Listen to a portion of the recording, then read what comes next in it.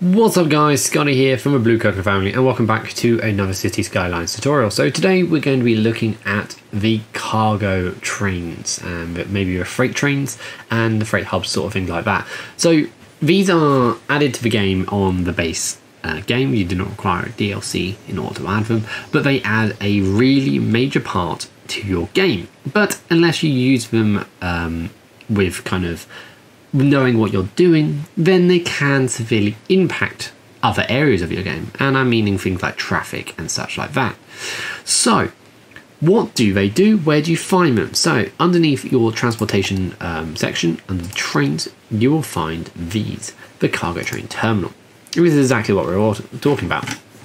Now, what these do is these allow trains to enter your city from outside of your city boundaries. So using the external rail connectors. Like on my map, it's the top and bottom ones here. It uses those to be able to connect, to send trains in and out of that either are taking cargo out of your city or bringing some goods into your city. And this is both beneficial for commercial and your industrial. Commercial because it brings in those extra goods that they're able to sell, and your industrial because they're able to sell their industrial products out of your city too. But of course, putting these into places in your city is important. There is also another big benefit for them. They allow you to have interconnecting trains, so internal to your city, to connect from cargo hub to cargo hub. So allowing you to free up your roads from those heavy goods traffic to free up the traffic and such like that to get it across your city. So I already have a couple of these cargo hubs around my city. You'll notice one here, for example. But we got one here and we have one here. But you'll notice that we have this large cargo area here for our industrial area, and we have a lot of traffic coming in and out of it. But at the moment, they all hit the road, they all travel out, and they're all traveling to the same spot. Here, this cargo hub. But you'll notice that it is now getting very congested over here, because they're not only traveling to this one, they're trying to travel to this one over here, and it's getting very busy. So the way to remove this is I'm going to need another cargo hub, and I might even build two. So what you need to do is you come down to your cargo transportation bit and you build it. The useful thing is it builds on the side of a road, so you don't have to require additional land or anything like that. It just builds onto the side of the road. What I recommend doing is placing it kind of central to a location that produces a lot of cargo. So for example here, this is in the middle, in between my forestry area, all the way down here, which is still on the forestry bit, but it's between the production area and then the processes. So we're going to build one nicely in kind of this gap here. Lovely. And from there we just need to connect it up to the train network. So I'm just going to come here. Now this is where I said you may potentially, if you don't know what you're doing, mess up the rest of your network. And I don't say that lightly. What I mean by that is, if you don't know what you're doing when you're building tracks, you can very easily mess up your entire network, because these tracks, if you just go through the road, they just create a level crossing and they just add to your problems.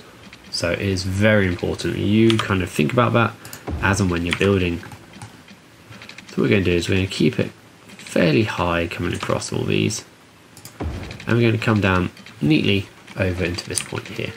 Now, are we able to get down to the ground level? I think we might be. Yes, we can. It's saying the slope is too steep. That's fine. What we can do is we can delete these. And for now, we're just going to bring this up. Like that. And we're going to bring this one in here. I might delete a little bit more. There we go. And the reason for what I'm doing this for is because the one out to the right, out here, this is the one to the exit of the city. We can see that this brings us all the way out and will lead the trains out of the city. Whereas the ones on coming this way, this takes us deeper into the city. This actually takes us more to the residential areas, and this has a couple of places it can go. It can either come here to our other farming area. This is not the industry area. Well, it's one of my industry areas, but isn't the key industry area. We've got our main one over here. But it also can take it into the heart of the city. We haven't got anything here that can take off, but we do have one here which they can come out of, which takes us down into the bottom side of the kind of the river here, or it can go directly into our industrial zone. You can see that this is mainly where people are coming out of on this one, but we do have, I think that's actually, yeah, that is the only one on this side, so therefore they're mainly coming out of here, which is always good to see. So you can see over here, they're all coming out, and then they're either filling up certain areas such as our warehouses and our production facilities, but they're also then going into the rest of the towns and the city to then stock up commercial zones, which is really good to see, and that's really the big benefit of it. So we're just going to make sure that this has got power. I think it does, but this is just moaning for it for the time being. And we can see we've already got a line queuing up ready to go, which is great. Awesome, awesome, awesome.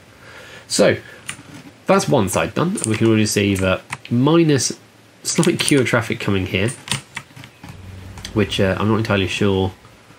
Maybe they have come after this. That's fine. So what we're going to do is we're also going to add one in here, I think. I think that's also going to be beneficial. So once again, we're going to place it in here. We can see where the road will go. You can see it goes in there. The rail.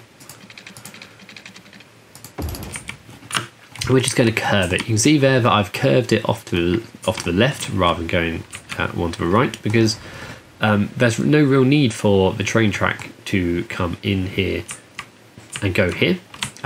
They could drive that quite easily, whereas going off to the left, actually, that does add some benefits. The other thing that is worth noting, and I haven't done it on this one, but I did it in the prep ready to go, is you'll notice that this road here has the middle section in it. And you may be thinking, why? That's just reduced the amount that the road has, but it hasn't in a way. This is forcing the traffic to come all the way down, loop around, and turn left. Meaning you do not have traffic coming here, trying to cut across the main road, causing and then what this does is it allows a kind of a rotation system. So it's essentially building sort of a U road, or maybe a potential kind of like roundabout sort of example. And that is very beneficial for the flow of traffic. We can now see that this has heavily reduced the impact of the lorries on the major road here, because most of the traffic here is coming in here and filling up this rail terminal. Eventually we're going to see a reduction of the traffic in here, but for the time being I'm not entirely sure why these are still coming out. It's potential that these have started off. These ones have decided to come all the way down to this rail terminal, which is not a bad thing. It's entirely fine for them to do. So that's something to look at in future. Potentially we could have added one in here, which would have reduced it again. But there's things we can learn from this. But I hope you have learned a lot from what you can do with these rail terminals. The freight rail terminals are very beneficial for your city and add a lot of benefit. So please let me know in the comment section below, how do you use your rail terminals? Have they made a massive impact to your city? Have you seen a reduction of your lorries and your trucks going across your city? I'd love to know. Put it in the comment section below. If this has been useful for you, hit that like button, and of course hit the subscribe button. You will know when my next video goes up. But until then, I've been Scotty from Blue Cocoa Family. I wish you a very good day, and I'll see you next time.